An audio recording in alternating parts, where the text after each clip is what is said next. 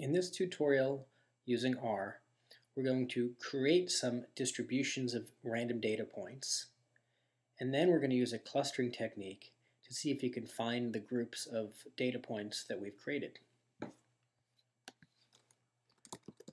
First step is for me to save my graphical parameters. Now I'm going to do multiple figures in rows. 1 row, 3 columns.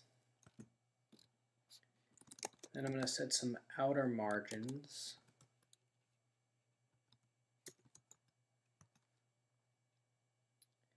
Now I'm going to create some distributions. Now in this fictitious data set here that we're going to be creating, we're going to imagine that there are 3 attributes. We're going to imagine there's the attribute called speed, there's one called cycles, and then another one we'll call where. We're just making up this data, so it doesn't really matter, but let's imagine it's some kind of vehicle. And we're going to create a data set that has 300 observations in total. And it's going to be split between 3 groups. So it's going to be 100 observations in each of the groups, totaling 300 observations. So first, we're going to create an R norm that's random points on a normal Gaussian distribution.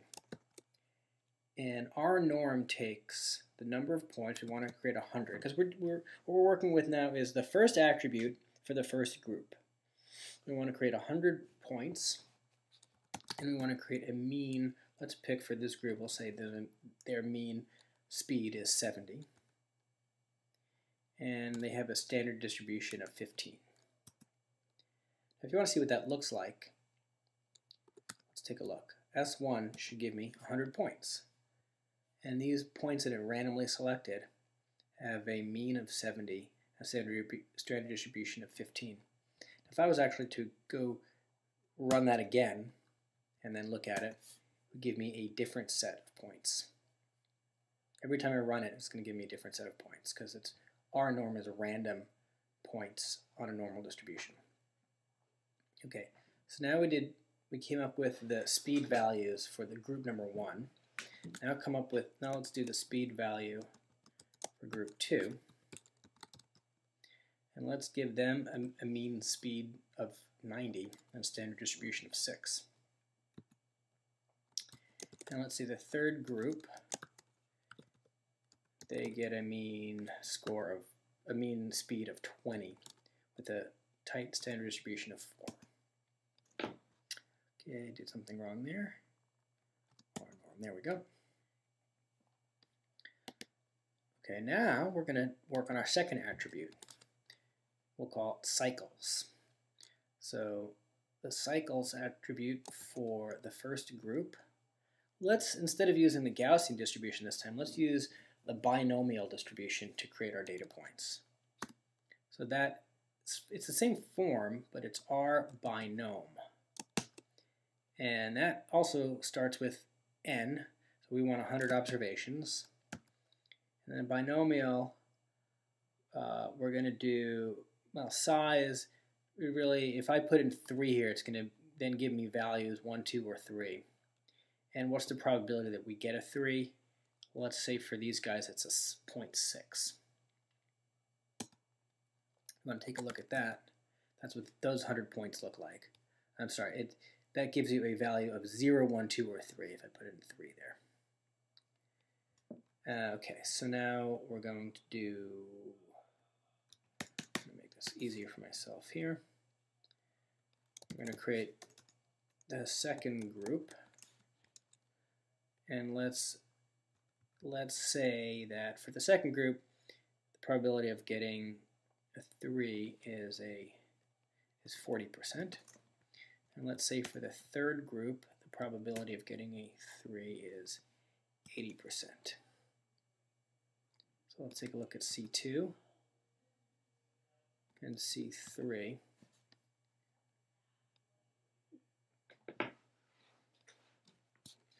Okay, now we're going to work on the third attribute.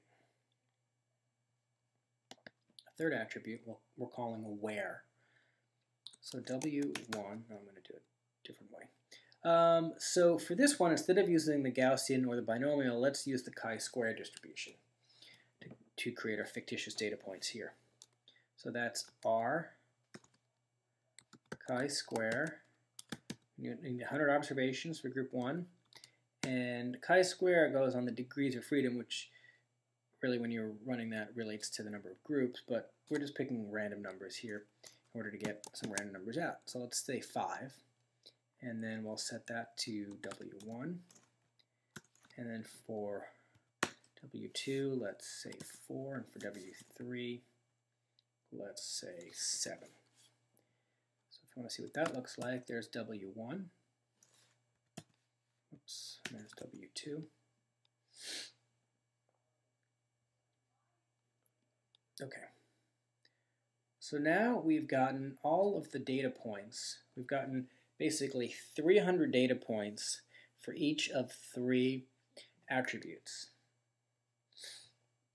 Now the next thing I'm going to do is come up with a vector that simply has the group number in it. We know we just created 3 different groups of 100 observations each, having different characteristics.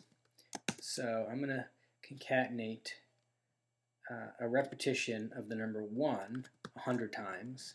I'm going to concatenate that with the number 2 100 times.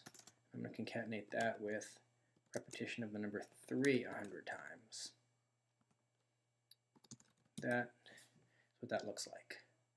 So in our vector of 300 observations, we know the first 100 belong to some group we'll call 1, the second 100 belong to some group we call 2, the third 100 belong to some group we'll call 3.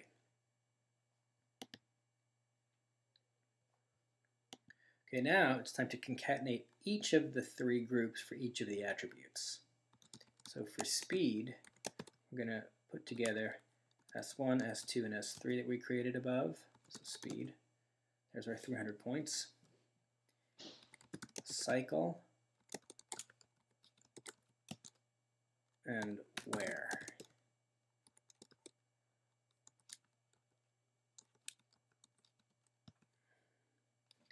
Okay, now we're going to put it all together into a data frame that we'll call X. And the data frame is going to have 4 columns. First one is speed, and it's going to be set to the vector of 300 points from above. Same with cycle. Same with where. Consistent there. And then the 4th column is going to have our group number. So let's have a look at just the header rows of what we just created. There's our data frame. Here's the first 6 rows of 4 columns. Speed, cycle, where, and these of course are all group number 1. I could of course look at the tail of it, and that would be group 3. And you can see here that these have a higher mean of speed, and these have a lower mean of speed. Remember, I think this one was centered around 20, and this group 1, it's centered around, oh, I don't know, what was it, 70? Okay, so now we have our data set.